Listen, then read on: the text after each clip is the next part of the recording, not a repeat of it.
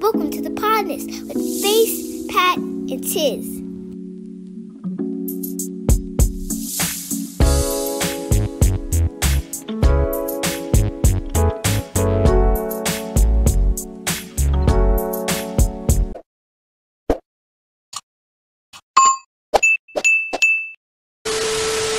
Random topic that I had just on my mind as coming into the show. As I was watching other shit, just think about other podcasts that have come and gone and factions and groups that just broke up. You see a lot of podcasts and you see a lot of just content creators join together and make content that are real and true friends. But throughout doing business, for whatever reasons, they separate. You feel me? Sometimes it's a nasty public breakup. Sometimes it's not. But it it happened. You feel me? Sometimes both factions go on to find success. Sometimes one part of the party drops off, never to be heard from again, or never to be heard of on the same level again, while the other gains or garners more success. Right. Why do you think that even though they started as friends, they let the business, even though it's just in the aspect of podcasting, and we all get into it knowing what we're doing, what's expected from all of us. You feel me? So why do you feel in those individuals factions, like i.e. The I Am Athlete guys, and the Joe Budden and Rory and Mal, two different two different shits, you feel me? Two different podcasts, two different platforms, all different types of individuals, you feel me? You got your athletes, you got your regular dudes, and your entertainers. Each group were friends or somewhat friends or close associates based on whatever their relations were, decided to get in business together. And through whatever reasons, it seems like something made the friendship part make the business part disintegrate. Why do you feel, or what do you feel can contribute to that, or did contribute to that, or especially on those two podcasts, or with those two individual groups? Although they are very different dynamics as far as like the friendship dynamic outside of the podcast, I feel like they're very similar in the fact that like I think both of them ended because people's wishes and desires changed, their passions changed, their visions changed, but there wasn't a conversation to follow up to discuss those changes. So like when they started their podcast, I feel like what happens a lot of times, anybody that start a business or a podcast or whatever, they go into it and everybody has their vision at that moment in their life. So you might be 25, 35, 65, whatever. But then over time in that business, you might learn some new things. You might experience some new things in life. Life changes may happen where some things shift, whatever. And your vision for like where you see things going in your life may change. And that may affect like what your business vision is. But I think that in those podcasts, especially, I think there was a lack of communication, like after that initial conversation of like, this is our vision. I think they talked about like numbers and stuff, but they never really had a real follow-up conversation until it was too late about like, hey, this is more where I see things going, or this is the why behind I think these percentages would change. It was more just like we focus on these numbers. And when you only focus on the numbers, like the numbers are important. So you have to compartmentalize and keep those things separate when you get to the negotiation. But when you don't understand the why the person wants to negotiate in the first place, right? I think it makes you come to the table with a different attitude and a different perspective than if you understand, all right, this person just had a baby. So they may need a higher percentage and they've been, they may have like these three things that they want to do under this umbrella that'll bring in revenue, but they might not have shared that. So if you ain't shared that and I don't know that, and I'm thinking you just trying to hold me up for money and you focused on the money, then neither one of us have actually communicated like the why I can't give you that or the why you want to even negotiate for more. And I think that's where you kind of fuck up the friendship. And once the friendship fucked up, the business don't matter no more because most people, if you started a business with friends, you kind of did it because they your friends and you wanted the work to be like enjoyable and you wanted to do it with people that was like minded and that type of thing. So once you lose that, it's kind of like, well, I don't want to show up to work and this shit feel like any other job. I could have just stayed about 9 to 5 for that shit. You know what I mean? So Yeah, I feel I think that. in theirs there was a lot of communication gaps of like not doing some check-ins along the way, um like I feel like one thing that's been good about Angel and Kev on stage. One thing I feel like has even been good about us is like as you go along, as like different life changes happen as you go through like different things, you gotta keep checking in so that the other people know like what's going on with you. And if you do say, all right, look, well, I can't do this, this, and this no more, it ain't coming out of like people don't fill in those gaps with what their assumption is. They know what's going on because there's been check-ins of like, okay, so now this person got a new job here, this person got a new situation over here, this person then picked up these 3 new gigs, they're working on this new thing for the umbrella of the company. They just that's going to take more time. Like it's you know what I'm saying. It's a clear understanding for Education. everybody Yeah. involved where they know. And I think that's what I think in those situations where you see them breaking up, it's like a lack of transparency until some shit fucks up. And Mm-hmm. and when you do that, it puts people in a position of like, for one, they feel like they're betrayed because it's like you my friend, why you ain't just tell me?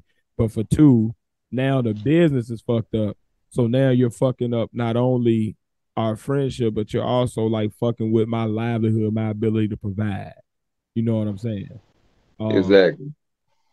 so I think it's just keeping those like lines of communication clear of like, hey, this is where I'm at. And I think people get so stuck in the business mode they forget that like this my friend. So like even with like a situation with Kev on stage and like Doughboy, like I feel like that might have been a situation where Doughboy was going through some shit, knew he couldn't do the shit no more, but he was sitting there taking all these damn hiatuses, not communicating with Kev. But from Kev point of view, I'm sitting there, got to keep going through these breaks. The people ask me what's going on. I got these guest hosts and all this shit.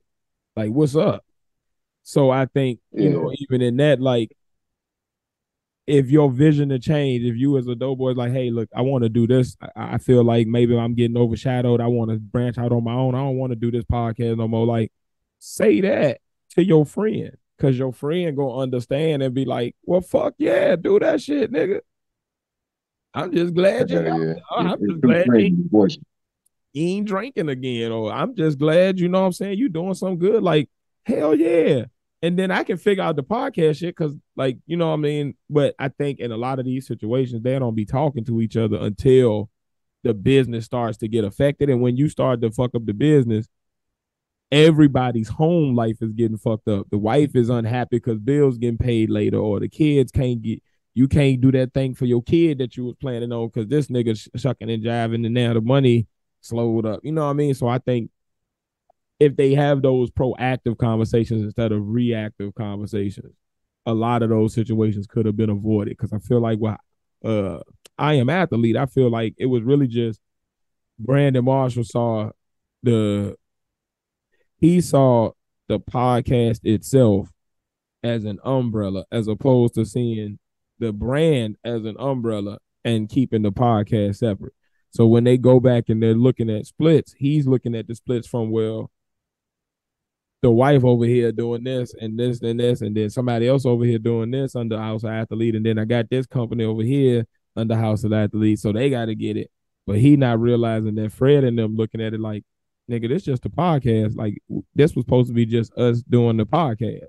We're coming Yeah. for our splits based off what this podcast is doing, and the podcast is what's driving everything. So like, what's up? But had they had that conversation of Brandon Marshall going to them along the way of like, hey, now that the podcast off the ground, I had these other things that I wanted to do under this umbrella, and that's going to affect how we split. So now that y'all know this, y'all want to revisit that initial conversation we had about splits, and maybe Channing, maybe now you don't want to do the per show thing. Maybe now you want to come in as an investor. Maybe Fred, you don't like the investor thing no more, and you want, what I mean. But like having that conversation with them so they understand what you looking at, and them having the conversation as they're getting new brand. Fred with his hats or whatever, and Channing with his fish and so and stuff. Like as they're getting new ideas, them coming to him and like letting him know, like, hey, I'm going to do this, but this is how I'm going to do it, or this is why, and this is how it's going to affect. Because like once you got a brand as one thing, it's going to, like, anything you doing going to affect y'all. If it's the same as like if I all of a sudden, if I go somewhere and I'm doing something that's out of character or that goes against our brand, that's going to affect our brand, which then if impacts you and Pat. You know what I'm saying? So like, I don't know. I think it's just having them proactive conversations. I think one of the things that's allowed us to get to year 2, which, I've watched some podcasts not make it that far. I think what helps is like when we first started, we knew kind of like, all right, so this gonna be the umbrella, but under that, like, this is kind of where you trying to really focus your attention. This kind of like your end goal, you know what I'm saying, as far as your main thing, and this is kind of your main end goal, and and as along the way we've had like check-in meetings to like, all right, so where you at now? Do you still want to do this, this, and this? How you feel about this? Is this still work for you? Da da da. So I think doing that alleviates some of that weirdness, and it keeps the business fine, which makes like the business gonna have bumps, but the business relationship don't get strained as long as it's proactive communication. Exactly. Before some shit is fucked up, hey yo, I'm gonna be out for 2 months because this coming up and looming, and I gotta really, as opposed to waiting till the 2 months start, you not showing up to shit, and then, hey bro, what's happening? We done missed out on this bag, and then, what I mean? I think in a lot of those situations, they're getting into these bigger bags and these bigger businesses without having a check-in conversation as shit has changed. Like if we was to all of us, like we got a pretty solid understanding, you know what I'm saying, as far as like our business. But like say you get a brand deal, but it ain't through nothing that we've done together. It's through a specific AC83 product that somebody want to use and they want to license with you and da da da da, right?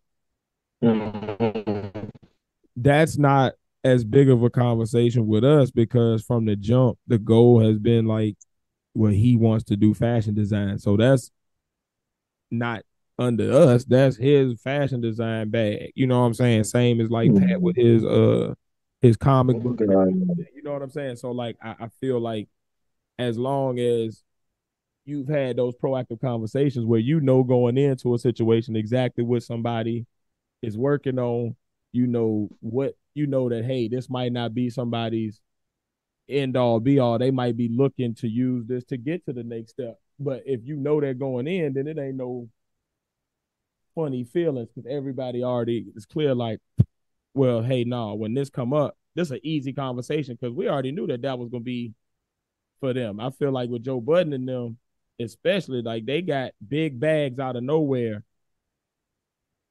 but certain people was bringing the bag, but they didn't have a conversation of what was going to happen if it's not a joint bag. If it's like a bag that you specifically brought, well, how does that look? How does that get split up? Is that all of us because we are a team here and we split that bag that you specifically conjured, or do we have an understanding of like, well, that's yours, and then anything that we get is, what I mean? So I think a lot of them conversations was never had until it happened, and then when it happened, now it's awkward because now if I say something, I look like I'm hating. If you say something, you look like you selfish. Now it bring in some personal feelings into the business, and now our friendship is taking a hit. Now we acting funny toward each other in the personal moments. Now niggas ain't pulling up to each other's events no more to support. Now niggas ain't coming by the crib to watch the game and shit. You know what I mean? So I think that in a lot of them situations that we talk about, we looking at friends that like they didn't think about the business until the business hit, as opposed to going in knowing, all right, I feel like when we came in, podcast was already like going through these breakups. So we had the benefit of like studying and like seeing, oh shit, well, if you do that, that's gonna fuck up. Oh, well, look at them. We thought they was Mm-hmm. gonna make it forever. God damn, them niggas breaking up. Oh, so that's why. Oh, well, we know not to fuck that up. So like we came in thinking like, all right, what business wise are our goals? What do we want this to look like? What do we from a each individual standpoint, like what is your final level up? What is your thought process? And I then think we we work came from in that different. to merge it as opposed to starting from something that's merged, having these little strings coming off of it, and then having to figure out, well, what we doing with that string? Like our shit started separate, and we found a way to bring it together. So now, once it started, like anything that comes from them original roots, like, hey, well, no, that's what we talked about in the beginning. That was in your bag anyway. Like, so yeah, eat that, and then we Mm-hmm. eat this, and then he eat that, and then like, so I think again, check in, man. Like, if you're a Communication. group or something, they got to Communication. talk.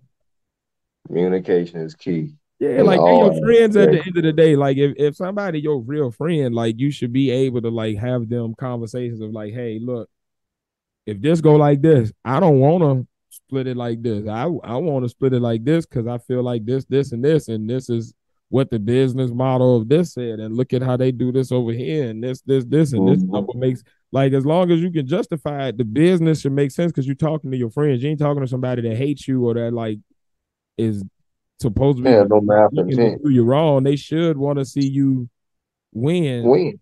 And if you're friends and you're doing something together, you're probably going to win anyway because y'all gonna enjoy doing the shit. So like, I feel like coming when you come into it, most people come into it looking at all right, what we gotta do, what we gotta do. I feel like when we came into it, we was looking at all right, what not to do first. You feel me? yeah, So and we had a groundwork of both what to do and what not to do. Where most come in, all right, we gotta do this, we gotta do this, we gotta do this. Never thinking of what not to do. So they make a lot of pitfalls and they have a lot more learning steps. But we had a strong foundation. And like you said, each individual had their own vision of what they individually want to do and found the way in those aspects to still come together and make something else where people try to do the reverse in most things. You feel me?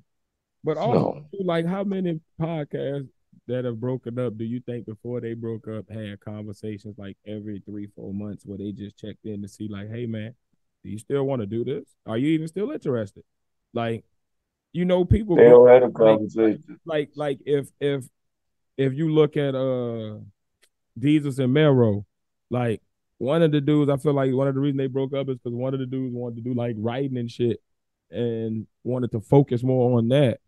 So the doing that show together became less of like a thing that he was passionate about. You know what I mean? And that's normal. Like Yeah. that's just like anything. Like you grow older, your interests change, your passions change, your knowledge base grows, and other shit. You find out new shit. You be like, oh, I think this is something I want to explore. So that's normal. But if you don't have that conversation with your homeboy and you're feeling this way, but you're acting weirder on set and you're being more distant in personal times, and like now it starts to become a thing where it could have just been a quick, Mhm. hey man, as we've grown and evolved, bro, I'm here. I want to do this, and this. Let's figure out an exit strategy, how we gonna end it, what I mean, so that we could both be straight, what I mean, and end in a way that boosts both of our brands as we leave, all that shit. But you don't have that good conversation to like be able to do that when now you done pretty much just like sprung this shit on each other and now you forced to deal with it in real time. Mm-hmm. You know what I mean? But I think really that's that communication. It's the same shit in relationships, yo. Like if you look at like successful relationships that be lasting for hella long, like most of the time it be like throughout their lives as they grew into different eras. Oh, here with that creepy shit, this nigga. But as they grew into different eras of their life, like you've seen that couple kind of reinvent themselves and like kind of reestablish like, all right, this is what our relationship looked like when we was 20, but now we 30, we gotta reconfigure some shit because now we on the paper chase for real. We on the grind. Now that we 40, we trying to get ready for retirement. Now that we retired, you know what I'm saying, our relationship look a little different. Our dynamic might look a little different because now we older. We like different things. I might now want to sit around the house all day and build model airplanes, and you might want to get out in the garden. And we got to figure out, well, what does that look like? Because we used to just want to do the same shit. Now we at a point where we got different interests and we want to pursue them, but we still love each other. But we got to figure out a way to make that shit work. You know what I mean? So it's like, I think it's just like constant communication, constant like checking in, letting people know like where you're at, what your changes are, where you've grown to, if you've evolved to feel a different way about something, like, you know what I mean? Just talking to folk. And hey man, at the end of the day, if you're doing business with your friend, man, they your friend. They your friend. Talk to them. You know what I mean? There you go. Keep your friends together. Even though you're in business and want to keep your business your top priority, you can't stay with friends. So make that a priority too. You feel me? At the end of the day, remember, I'm in business with my friend. Even though we in business, in business conversations, I can still approach him as my friend about the business. And this friendship is like it should be. This conversation should be understood as that on that type of level. Fact. And I think, yeah, I think even on when Joe Budden was on I'm Athlete, I think he said that like one of the biggest things was just like, you know, that he could have done better was like the way he communicated and stuff. And I think that's is if you look at the root of a lot of issues where you see like people who really do fuck with each other, but they go left. These R&B groups that break up, these singing groups, these bands, these motherfucking comedy troops, like these any group that you know that was great that like broke up, usually come down to like communication and just like shit change. We are getting older. We've gone through different life changes, but nobody takes the time to just go ahead and check in and say, hey, I don't feel like this no more. I feel like this, or hey, this new thing came up. I want to try this, or hey, this about to happen to us, y'all. Let's talk about what we're gonna do when it happens. How y'all want to deal with it? What makes sense for you? Let's go ahead and talk this out now. And people put pussyfoot around and don't have no conversation, then the shit go crazy, and then they don't got no answer for it. Like I feel like right now, if we had $1 billion off on the table, no matter which arm it came from, no matter what type of situation it was, like I feel like we have a good enough foundation from the conversations and the meetings we've had to like know exactly kind of how to go into that. Or even if we hadn't had a conversation about that specific thing, like I feel like we know like where each other is currently enough to kind of understand, like, all right, when I go in this conversation, I need to at least understand this, this, and this. Or you know what I mean? Like, so I feel like, man, just communication. Maybe we need to start doing a master class on like podcast communication and how to do a business with your friend. It's not hard, but I feel like we've done a job. Hold on, say that one more time. You got RoboCop on. I said, I feel we should do that shit. We got some good information motherfuckers listen to. Shit. Yeah. Yeah. Hey, man, like, I don't even know that many friend groups that's been together like 25 years, 24 years, 21 years, 20. You know what I mean? Like, I don't even know that many friend groups that's been like together that long and like consistently together, not like, oh, well, we ain't talked to each other for like 15 years and then we popped up and then we got cool again. Like, no, like, I mean, like consistently, like, no, we've been friends that whole time. Ain't took no breaks. No, still kicking it. Like, so I think that's something to like the communication level that we've had over the years. And I think it's a lot of people that can learn from that because I think that's a real thing. Like, it's a communication deficit in people where people are too like big to ask certain questions or too big to say things to they people that they love or too scared, I should say, even sometimes. But like, there's something to just like saying it because you're scared. Because if you're scared, that's probably the thing that you most need to say, because then y'all will be good. But if you don't say it, it's probably happening us to fuck up, and now you're gonna have another type of conversation that could break something. Where you could have just had a conversation where it was just a quick conversation, be like, "Oh, all right, now I feel that." But you know what I mean? There you go. Because I watched Joe and them for that. You know, like when you as an audience member knows niggas about to break up and they don't realize it. Yeah, that's something. Because you could see them niggas was challenging each other to fights and shit. And like niggas, I'm like, niggas, do y'all know y'all recording this?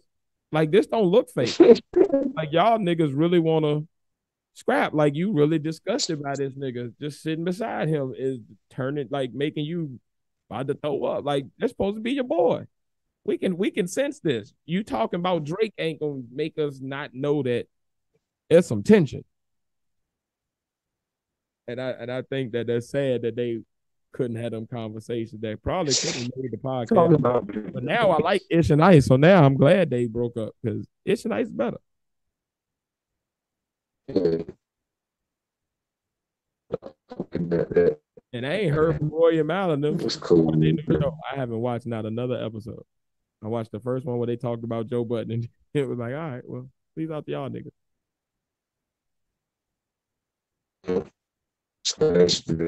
Peace out. That's something that Peace out, Rory. I won't even. Not at all. Sorry. Sayonara. Communication, nigga. Communication is the key element, man. And everything dealing with anybody, even with yourself, you gotta communicate, man. Like, if communication ain't there, shit gonna always fall to the wayside, because everybody gotta be on the same level, man. If y'all on the bench, you joint bench with anything. Everybody needs to be on. Big fact.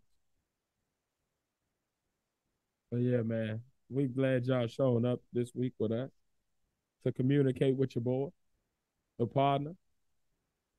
Yeah, same damn level. Indeed. I don't know how that came out, because I never can tell when they go robot whether it's gonna be like normal or not when they play back. But if y'all heard what he said, then y'all heard what he said on the same damn level. Yeah, niggas. But again, man, thank y'all for communicating with us. Please continue to do so. I don't have a black business this week. You got one, Faith? No, none other than us. Well, support us then, motherfucker. Go ahead and do so. It's Labor Day, so you know it's a good time to, while you're off, go ahead and make sure you listen to the podcast. Check out our clips on YouTube, you know, and support your boys, man. There's several ways you could do that. The free way is always, man, make sure you like, comment, share, and subscribe on YouTube and all other platforms that you may be listening or watching on. Make sure that you do that. It helps us with the algorithm. It gets the YouTube juices going and gets us some play. And man, it gets us closer to our goal, which is getting monetized there. And we are very close to it. I think we like 8 to 10 subs away from hitting that 1,000 sub mark. You know, that beautiful mark, that milestone that we set for ourselves this year. So please help us get to our 2-year goal before we even get to our 2-year mark, by making sure you like, comment, share, and subscribe. Also, make sure you support financially. If you like to, you can go to $Podnatiers1. That's $Podnatiers1 on Cash App, or you can go to buymeacoffee.com/the Podnas, where you can always sign up for a membership for $4.99 a month, or you can donate for as little as $1. You can also sign up for a monthly fee of $4.99 per month and be a monthly supporter of the pod and help us to continue to make improvements to the infrastructure, make improvements to the podcast itself, you know, and hopefully make this our full-time gig where we can give you more content than we currently are giving you. So yeah, help us get to those goals. Support financially if you can. And if you want to support financially, but you want something back in return, what they got to do, Faith? Go to the stuff, your online stuff. What's the name of the stuff? It's called Archery Clothing. What's the website? Clothing.com. How do you spell archery? ARTRE clothing.com. Say it again. ARTRE clothing.com. No, we would never spell clothing for you. But what we will do is give you a promo code to save some money. And that promo code is Podnas22.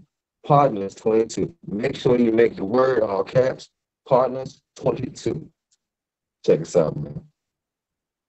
And go there right now. Go there right now. You all for Labor Day anyway. You might as well spend some time browsing the store, checking out the gear, and get you some of that good, cool Partners or AC83 gear right now for your Labor Day weekend. Remember to use that promo code as well. And as always, man, make sure if you want to get in touch with us outside of the pod, make sure if you want to, just shoot us some material to react to, shoot us some topics you want us to talk about, or just holler at your boys and shoot shit. You can always hit us up at the Podnas, at sign THEPODNAS. That's the Twitch, TikTok. That's the Twitter. That's the Instagram. If you're on Facebook, it's Tears Face Pat. All the Podnas. That's Tears Face Pat. All the Podnas. Or you could just type the Podnas in your search bar and you can find us. If you forget everything that we've said so far and you like, damn, I can't remember what they had said about the store, or damn, how could I donate, or damn, where do I go to talk to them? Just go to thepodnas.com. That's THEPODNAS.com. And you can get all of that information and more. So one-stop shop for everything the Podnas, and everything that we talked about is just one click away when you get to thepodnas.com. And yeah, man, this has been another episode. We at episode 92 on y'all mofos. And as always, man, I've been 1/3 of the Podnas. It's your boy Tiz, and I've been along with. He ain't here this week. But for the Padawan, I'm a third. But anyway, spend your time with us that time. Peace out. Yeah, motherfuckers. And even though Pat ain't here, he's still here in spirit. And you got the three partners. And we about to be back for y'all motherfuckers again next week. Episode 93 coming on the way. Clips from episode 92 on the way. The live show coming tomorrow. Motherfuckers, it's the partners. Bitches. Have a great week, y'all. Love y'all. Thanks for fucking with us. Hey.